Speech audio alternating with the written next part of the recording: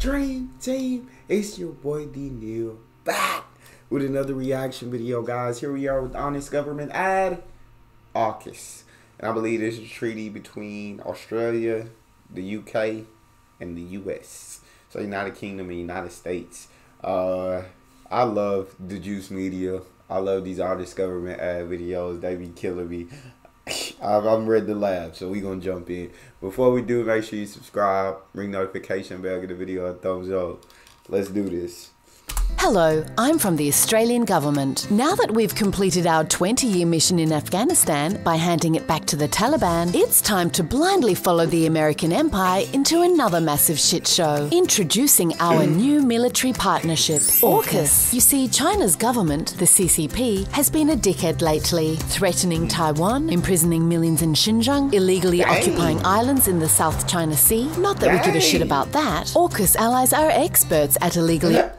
Not that we give a crap about that. China throwing their force around, you feel me? That's what it sounds like to me. China's out here throwing their force around. I ain't saying that it's right. I'm saying that's what's happening.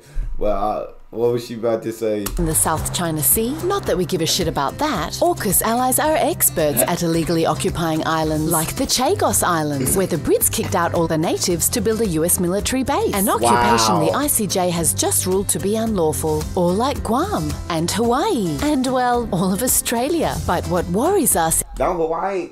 Did Hawaii not belong to the US? Is Hawaii... I might be true. Hawaii's a part of the U.S., right?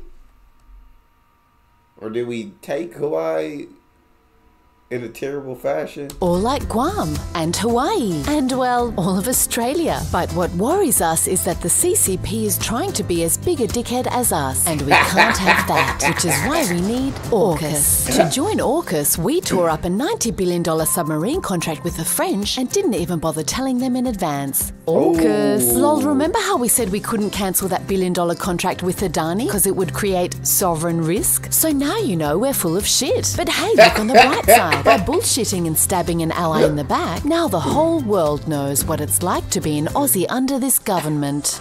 Hey, Australian government, they just saw a better deal. It sounds like they just saw a better deal. They said, you know what, if we hook up with the UK and the US, that's a military power right there, dog.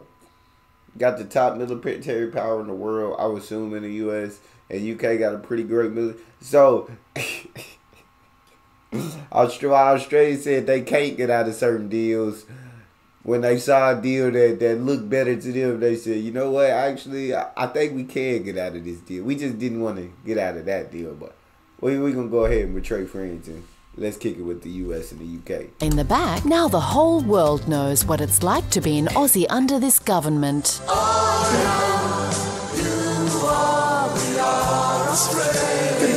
Of course, our real sovereign risk is this guy. Because without consulting Parliament, Scotty from Announcements decided to buy nuclear-powered subs from the US. And since we can't fuel, maintain or deploy nuclear subs, that means he's chained our long-term defense policy to the US. You know, the country that's on the brink of civil war, where the...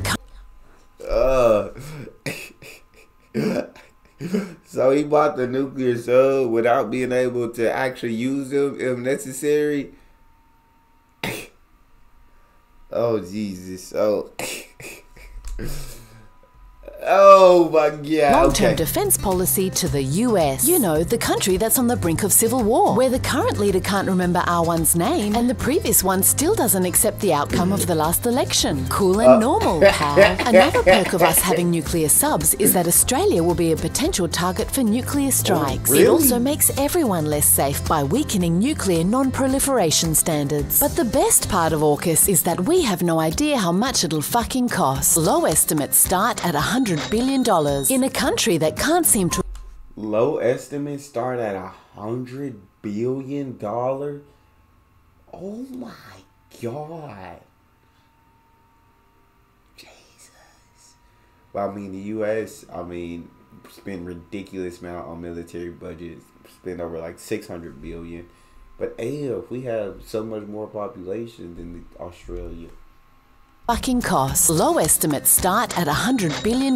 In a country that can't seem to afford $80 a day to lift people out of poverty or fund the NDIS or housing affordability and mental health. Which is why the biggest fuck you of this deal isn't to France or China, but to every one of you. Fuck yous. Some say the best way of responding to the CCP's shit fuckery is to form stronger relationships with our close neighbours and together apply firm, consistent and united diplomacy, which is probably true. But then we wouldn't be able to wedge Labor on national security at the coming election. And that's what this bullshit announcement is really all about. Australian government.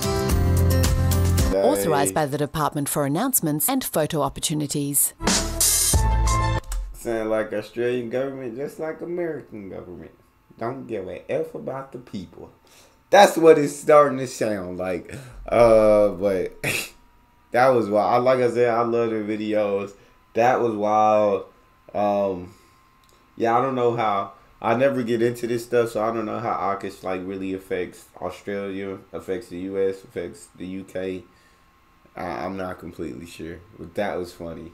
That's all we got. Make sure y'all subscribe, ring notification bell, give the video a thumbs up. It's your boy Neal, out.